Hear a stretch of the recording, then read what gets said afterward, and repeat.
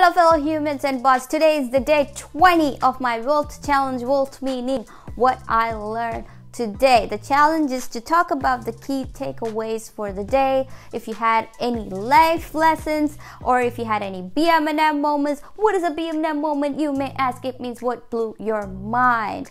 Today, I wanted to talk about FOMO. I have been running away from this concept for a very long time. To be more specific, ever since I was exposed to Facebook. Suddenly, the kids and the seniors that I went to school with that I didn't even have any interaction, didn't know their last name, was on my feed. I was exposed to their personal life to the point where I knew how much money they made or how much traveling they did, yada yada yada, which was such an unnecessary information, and it created this feeling of me missing out just because I was a broke ass bitch.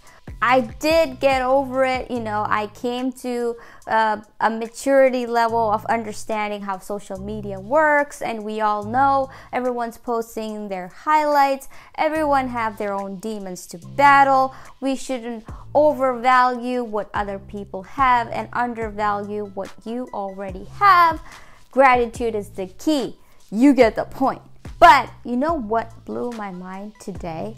I was just thinking that FOMO can actually be a tool to help someone who's deeply depressed, going through some chronic pain in the hospital, going through a divorce, battling cancer. We can actually use this as a tool. Now, before you type something crazy on the comments, hear me out with an open mind, because I am typically thinking out loud when I'm making these videos, and most of the time I am open to the idea of me being wrong. Now imagine you have a friend who is so dear to you and fell in love, amazing married life for 5 years, and gets divorced all of a sudden for no reason. Like, it just feels like a band-aid just ripped, and that person is so devastated. Now you have to go visit them.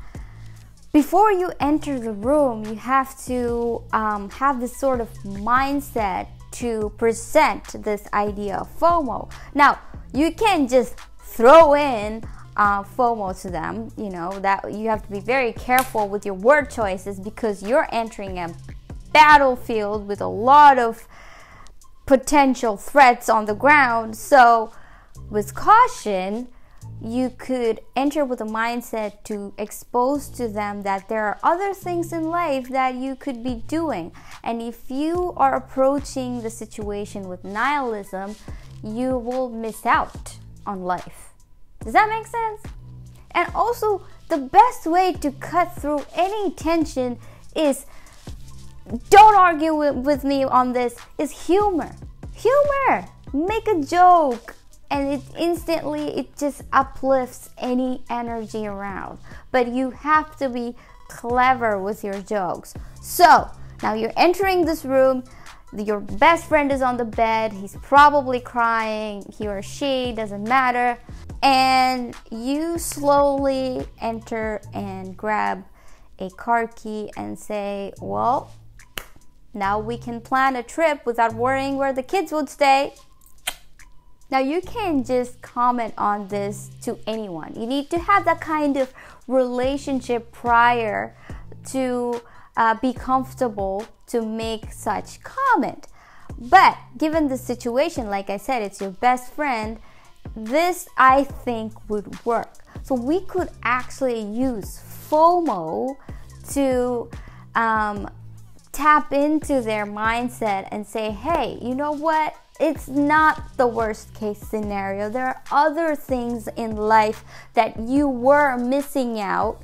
Now you can explore them. Your life is changed.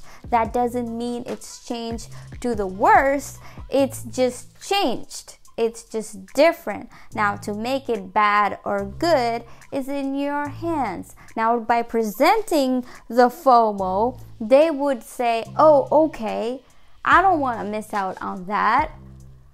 And you could go further and say, so I guess I won't be seeing you in the tennis club anymore because you are going to be mopping around for a long time. I'm gonna borrow your tennis shoes. I'm gonna take your tennis racket. Don't mind me, you know. Kind of like push them to the point and say, hey, I'm just sad. I'm not dead. Don't take my racket. Put that down. You see where I'm going with this? I just had this idea today and it blew my mind. I was like, okay, I don't have to run away from this feeling of FOMO. I can actually use that when I feel like a piece of shit and say, hey, if I keep feeling like a piece of shit, I'm missing out. I need to go and experience those things that I can. But sometimes we need a best buddy to remind us. Yesterday, that best buddy for me was my dog. He was just like, I'm done with sitting around at home. You're crying way too much. You're looking like a sad ass bitch. I don't want to be around you anymore. And he started to get agitated, you know, going in circles, barking at the door, asking us to go out. And literally, as soon as I stepped out in the sun, I immediately had a sense of relief. Anyway, like I said, I could be wrong. I don't know what I'm talking about. Anyway, give this video a double tap if you're watching this on Instagram, a big thumbs up, subscribe to my channel. It will really, really help me understand where I'm going with my topics, or if I'm just talking to myself to the camera. With that, I will see you guys tomorrow with a very similar video. Until then, peace.